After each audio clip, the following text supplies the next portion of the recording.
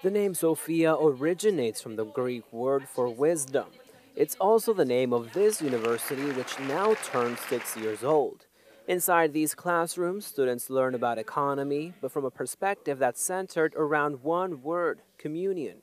At the Sophia University Institute, the method used to search for answers to today's problems is through knowing, discussing, and understanding what is going on at the moment. Perché in Francia ci sono In France, for example, there are so many students with degrees and specialized fields, but they don't have a wider view of things. L'economia di comunione non è The economy of communion is not capitalism or communism. It's a new reality that can bring a new perspective to my city. Mi sembra che Sofia può dare proprio questo. I think that Sophia can give this space to humanity to find answers to the world's challenges, global answers that arise in a spirit of universal brotherhood, built through interaction. The Sophia University Institute is an initiative from the folklore movement. They teach the economy of communion based on an idea from its founder, Chiara Lubich. Her view of economy and business was inspired by the first Christian community in Jerusalem.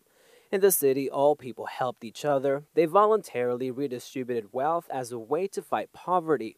The university says a culture based on brotherhood without expecting anything in return can make society move forward, and it also promotes dialogue. Trovo questa esperienza molto interessante. I find this experience to be very interesting. Here's how to link science, religion, and human experience to create a better future. I feel this institute is doing just that, obviously using Christian language and context. But that doesn't take away from the appreciation of the deepness and humanity that students show year after year. A me sembra che It seems to me that the main concern of Pope Francis is to have people go out and encounter people and to give some sense to their lives.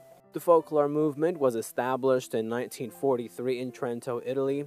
It's now found in more than 180 countries. The movement's charism is to promote brotherhood between people of different cultures, social backgrounds, and religions. The end goal is to make the world a better place using Christ's teachings.